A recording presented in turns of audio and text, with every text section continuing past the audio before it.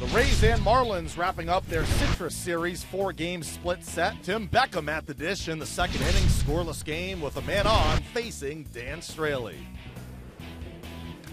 There's a shot, well tagged, deep left center field.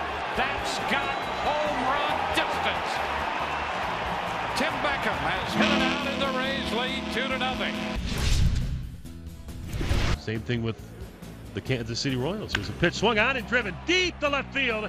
This ball is going to go way on out of here to the back seats of the lower level. Tim Beckham with his second homer in as many at-bats, and the Rays now lead 4-0.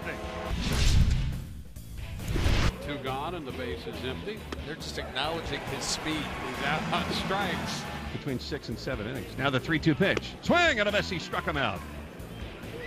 And he strikes him out to retire the side. The 1-2 pitch from Andriese on its way to Real Muto. Swung on and missed. Strike 3. Got him on a breaking ball down and away, and that's 8 strikeouts now. And the 1-2 pitch on its way. Swing, and he popped him up.